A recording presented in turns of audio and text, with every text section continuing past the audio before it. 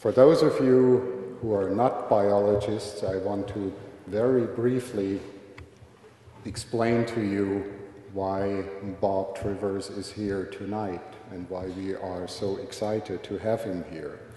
Because among today's students of animal behavior and evolutionary biology, there is hardly another name that is more widely known. And Bob has earned this popularity with 5 ideas that have been of the greatest importance for the development of the discipline of sociobiology, which is the evolutionary study of behavior. His ideas have inspired many behavioral ecologists, and I think in retrospect, to the extent that this is possible today, most of their work has confirmed his main ideas. The first problem he focused on was how evolutionary theory could explain cooperation between individuals that are not related. And he came up with the idea of reciprocal altruism to solve this problem.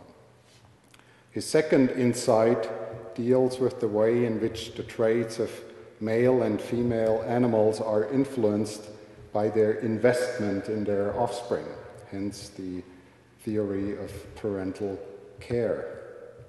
A third hypothesis presented by him is the explanation of why certain species sometimes give birth to more young of the same sex. And so he gave birth to sex ratio theory, which has been a prominent body of theory in our field.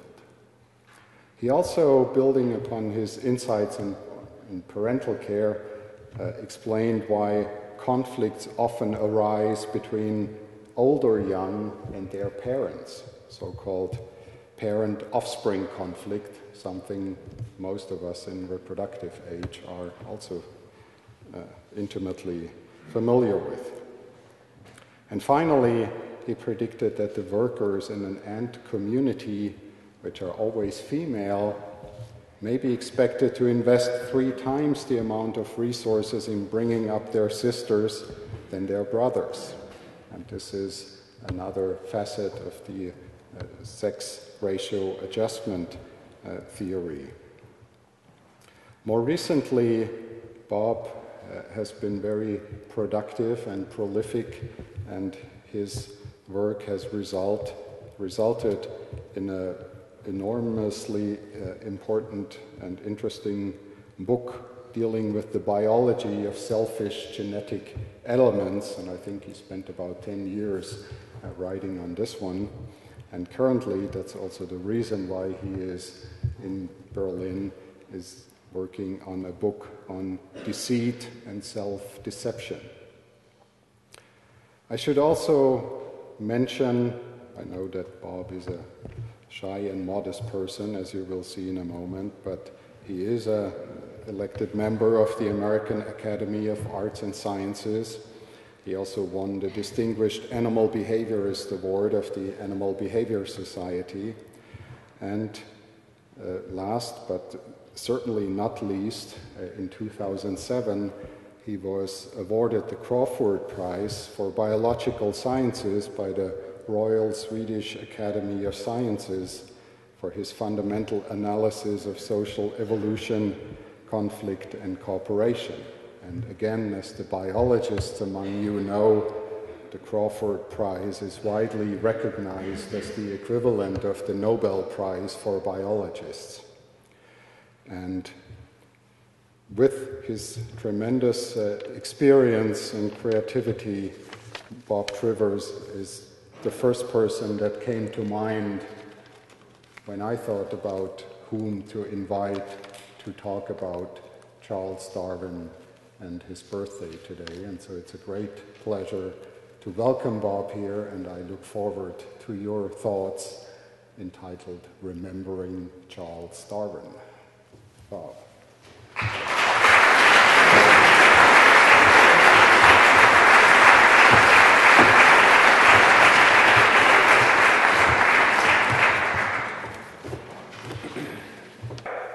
He gave us our system of logic, the system of logic for all of biology.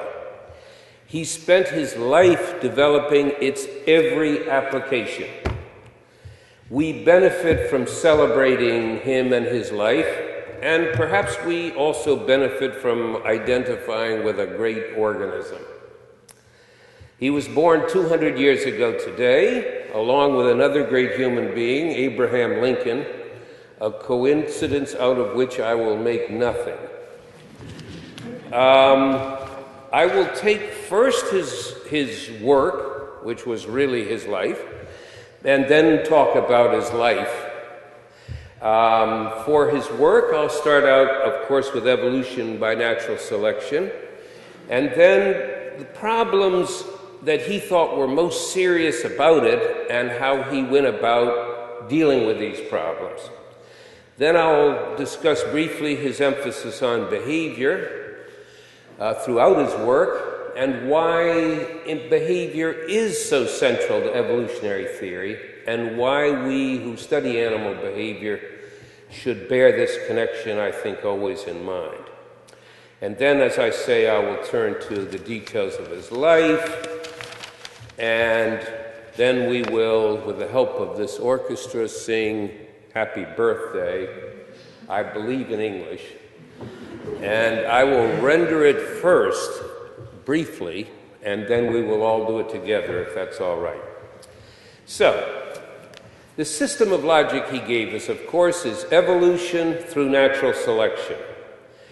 And this meant biological change over time, eventually so systematic that it extends 3 billion years backwards in time and to organisms smaller and less sophisticated than bacteria.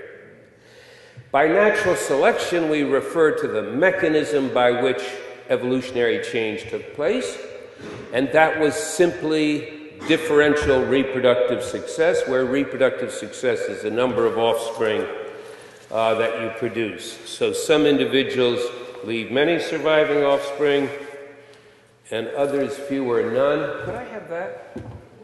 Thanks. And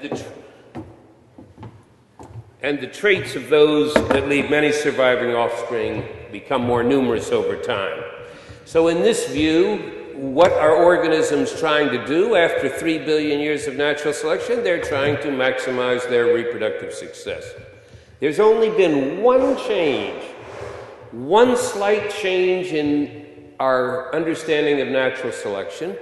It's a natural extension of his argument, and he would have pointed it out himself if he understood genetics, which he did not. And that extension was simply to say, well, we're not only related to our children, we are equally related to our full siblings, brothers and sisters through both parents, and therefore, from the standpoint of natural selection, es ist ganz egal whether you have one more child or add one more brother or sister to the world. So reproductive success was expanded to include